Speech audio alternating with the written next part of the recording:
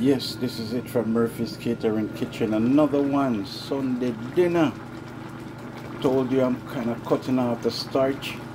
So here I have some steamed fish going on. Again, I got some snapper and some salmon inside there. Got some carrots, squash, beans. I didn't put no corn in this one. The onions, the tomato, the red pepper, and so forth. You know? So I have that all bubbling down, looking all good. That's the first part of Sunday dinner. We're going to have some steamed cabbage with that.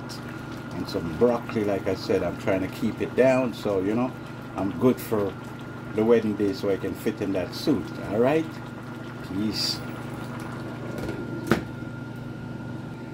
Okay, so there you go. This is the finishing. See how that look good? Yeah. And here I got some veg to go with it. And that's all I need with something to drink, and I'm alright. Peace and love.